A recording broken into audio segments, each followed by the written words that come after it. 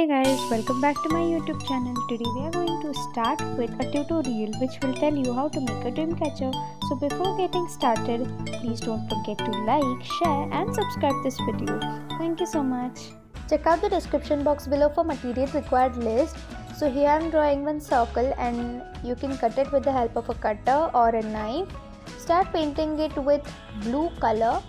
Of course you can paint it with the color of your own choice. And be careful while painting. Place a paper on your table or on the desk so that you won't mess there. I'm painting the back side with red color. You can use the color of your own choice there.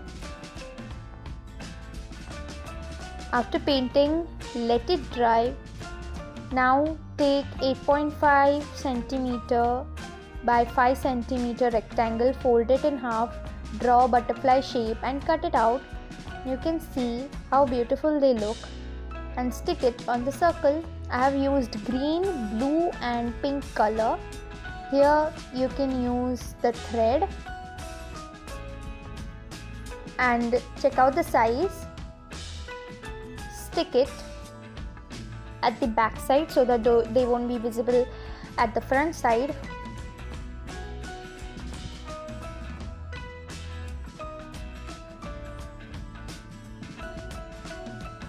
After you have done with it, take 5 sheets, fold it into half and cut it out in a shape of leaf. So after that, take each leaf and start doing like so. I have taken blue, red, golden, brown and even orange color. You can take of your own choice and paste it on the thread.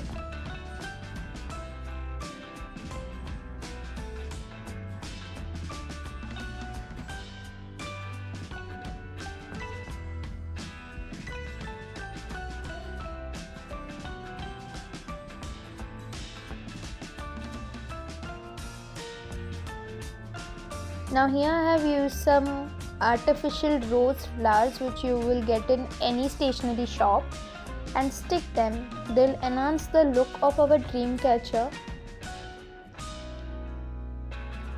And yeah, it is done. You can use double-sided tape to stick it on any cupboard or wall, and even you can use hanging for hanging it. So I have sticked it on one of my cupboard. So it really looks very beautiful. Can be used as a showpiece for the room, a very nice room decor. Thanks for watching.